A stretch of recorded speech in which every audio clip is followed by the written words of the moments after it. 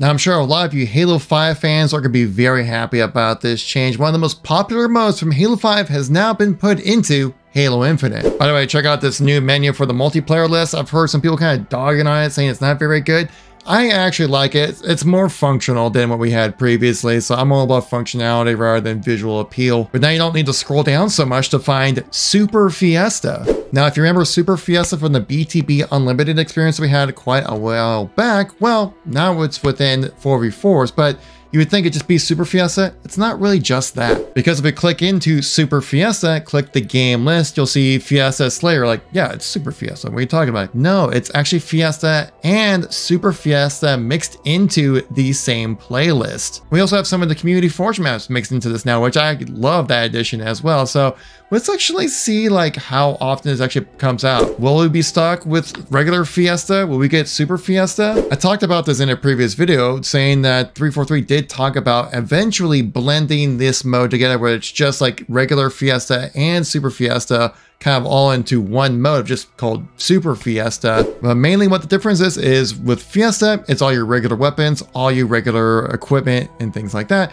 Where Super Fiesta, you can assume it's all the campaign stuff and all the campaign upgraded equipment. And it looks like Super Fiesta came up on our first try. You love to see it. And of course I get it with a battle rifle and then a plasma pistol. I basically get like a super noob combo effectively, which is kind of like, man, I was kind of expecting for like some really cool stuff to happen, but really just end up getting the same thing we always get. I mean, the vertical recoil on this is effectively nothing. Oh my god, the entire enemy team is within this little spot. Now myself, I didn't really play a whole lot. Oh, nice little bank shot right there. That was pretty sweet. I didn't play a whole lot of Super Fiesta back in Halo 5. I kind of like my regular modes. They're just kind of like ranked, Halo, Slayer, BTB, stuff like that.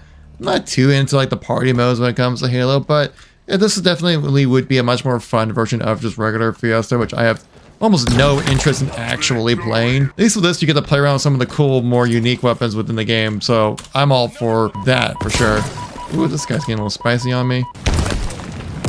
Get him out of here, dude. Don't even try. Though I would say that Super Fiesta is kind of like the perfect mode. If you're just kind of looking just to hop in and blow some stuff up, then Super Fiesta is definitely going to be your go-to. Oh, he's trying to smash me! No, you're not. It's not happening like that, dude. Oh, sorry, this is the electrical grapple shot. Let's see if we can make some weird stuff happen.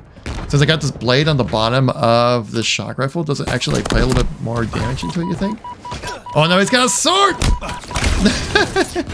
Oh, this is the camo boost, so I can boost like this and actually put me into camo, which is so cool. But it's so temporary that I can't really utilize it a whole lot.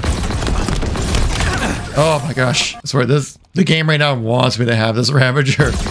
I don't really care for it, but it's in my hands, so I gotta make the best out of it. This is slightly the appeal of Fiesta Slayer.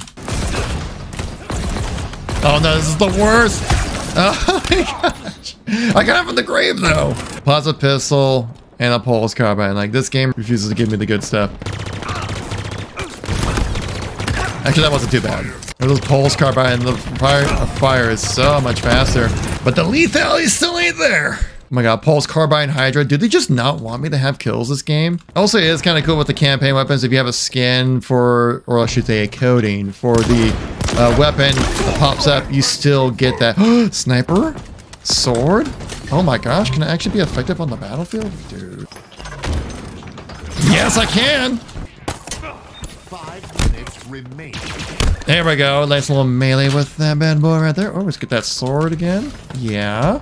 Oh, a sword with a grapple shot is going to be nasty if we can make this work. Watch this little trick right here. I love doing this. Slide across. He's coming around the corner. Oh no, I'm missing. No! I do like when you throw the grenade through that upgraded shield that it actually makes it like a shock grenade and a regular frag grenade at the same time. Oh my goodness. This heat wave is lethal, man. I will say another aspect that makes Super Fiesta way more interesting than regular Fiesta is, again, like these weapons right here are effectively new bits of content that, yes, typically you can actually play them within like big team battle if you go into like the loot caves and stuff like that. But it's such a rare occasion to really get some good stuff. And I mean, we all played the campaign pretty much once through, right, for most of us, and we didn't really get a chance to play around with these weapons pretty much after that, so having these in the game now is just so much more fun. It mixes up the gameplay, it turns up the mechanics of Halo up to 11, you know, and just like, let's just have some fun and blow stuff up. Oh, it had no scopes. That's actually not that impressive. Oh, we got a little friend. Whose hammer is better? Whose hammer's better? Mine's better! Oh, this guy thinks he's being sneaky. Watch this. Watch this. He's gonna get it so bad here. Ah! There we go. Now we got him. These Spanish weapons look so freaking cool. Bam! How about you too? You want some more? Yeah! This is why Super Fiesta is the best. Also, honestly, anything that just mixes up the gameplay of Halo Infinite, I'm just all for it at this point, man. We've been kind of playing the same game with the same sandbox for the longest time, with just minor tweaks along the way.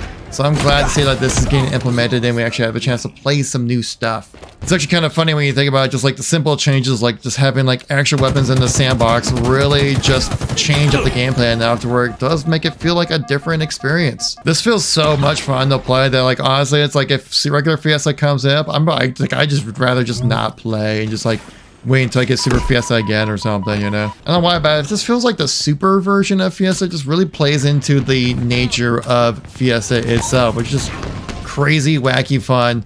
Just turn the gameplay up to 11 and see what happens. He just killed himself with his own gun. You gotta get some skills there, buddy, before you try coming at me. There we go, nice little snipey snipe.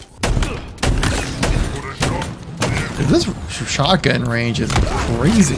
Super Fiesta is another step in the right direction of getting Halo Infinite in the state that makes people want to jump in and play the game. Halo Infinite is in desperate need of some more social, fun modes, which I do believe we will get more of within Season 4. As it stands at the moment though, when there's Super Fiesta and just regular Fiesta, I would much rather play the Super Fiesta version compared to regular Fiesta, as it's just a little bit more fun and we've played around with this sandbox for basically a year and a half. Like, yes, they did add in the shroud screen and the bandit rifle, but I just find those weapons to be just kind of average, and when you throw in all the extra fun stuff into a mode, this is where it actually becomes like a side mode worth playing, in my opinion. Now, we can expect to see more social modes coming into Halo Infinite rather soon. We did hear from a recent developer who actually just left, talking about how they want to bring Action Sack back into Halo Infinite, but in their own way, and kind of play off of what the people in the Forge community have created. We also heard things recently about Husky Raid potentially coming back into Halo Infinite, maybe having the community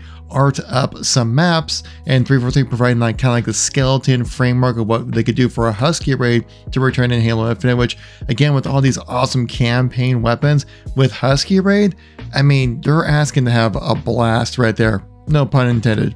Well, maybe a little bit. If you guys want to see more about that video talking about Husky Raid and the future of Halo, check out the video on the screen right now. Thank you all for watching. Catch you on the next one.